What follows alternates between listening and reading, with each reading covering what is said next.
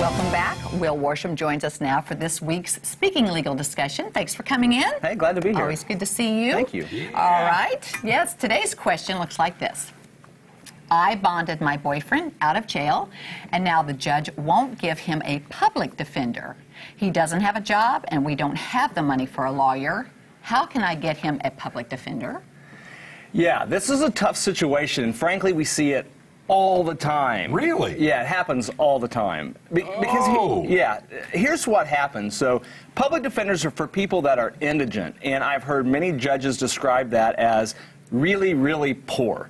So, okay. Okay, it's a judgment call. Well, it's not a judgment call. In fact, there are some criteria, and that's where this person has run afoul of that. But sometimes, first of all, there's a misperception. Sometimes people think you can just use a public defender. You can just choose a public defender. You can't. You have to qualify, and you have to demonstrate to the court, or the court has to believe that you do not have the resources to pay for your own defense, to pay for your own attorney. Okay. So one of the flat-out disqualifiers, and there are exceptions, but generally speaking, if you post a bond to get out of jail of at least $5,000 or more, that's an automatic indicator that you've got the money to hire a lawyer. Right. But is that really the case? If she I'm sorry. No, I was going to say, but she bonded him out. Yeah. Right, but what the court is going to look at is your access to resources, and so a lot of times we find this happens, or we find mom and dad or grandpa or grandma bonds them out of jail, and what the judge and the court is going to do is said you should use those resources to hire your lawyer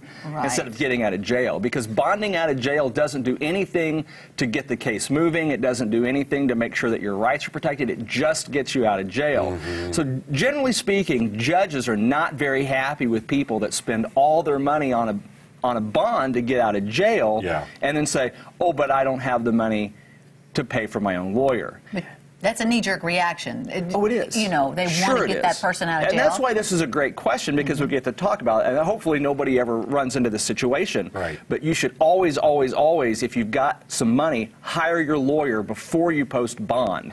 For two reasons. One, the situation we want to avoid right here, but second of all, usually if we're hired, we can go to court and say, hey, judge, we've been retained to represent this person, we're their lawyer, and by the way, we'd like to ask you to reduce the amount of bond. And so it's not uncommon, especially here in Greene County, that if I'm hired on a criminal case and my client is in jail, I can go in and say, hey, judge, I'm representing this person. They're going to be living here with their family. They're not a threat to the community. They're not going to be a flight risk. Here's why. We can put them on an ankle bracelet. We can monitor them. We can have them checking in. Would you release them on their own recognizance? That would mean they don't even have to post a bond. They just get out. But the attorney is the one who can do that. Well, technically anybody can do it, but it's a little bit... luck. It's a little bit operating on your own foot. You could probably do it, but maybe it's not the best plan.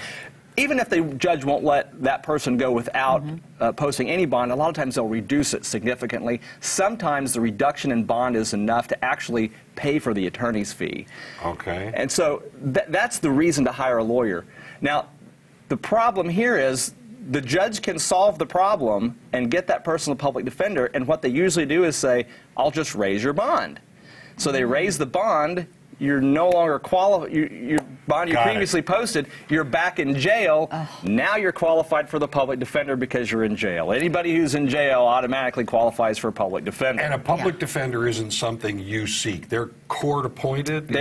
Yeah, they're court-appointed. You have to petition the court, say, Judge, I'd like a public defender appointed. The judge will make either a limited or an extensive inquiry into your ability to pay, and then make a decision based on that. Normally, it's going to be pretty limited. You're going to make application with the public defender's office, and they're going to make a determination based on the information you give them as to whether or not you qualify for their services or not. That also sounds like you're going to be in jail a little longer, any way you look at it. Well, yes or no. You don't have to be in jail to qualify for a public defender. So sometimes people that are not in jail, or they posted a relatively low bond, maybe it was only $1,000, can still go ahead and apply for the public defender.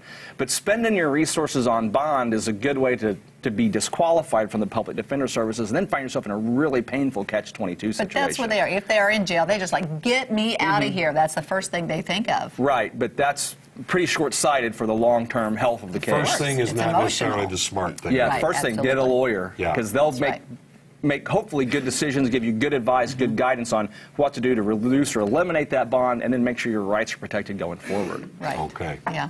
Call a lawyer. Don't always assume.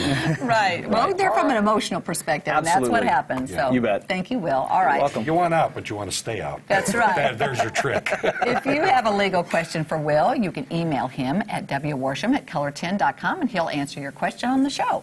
Thank you. Thanks you. again, Will. All right. You're welcome. Coming up, Kyle Wiley Pickett is here to talk about the Springfield Symphony Orchestra's next performance. Don't go away.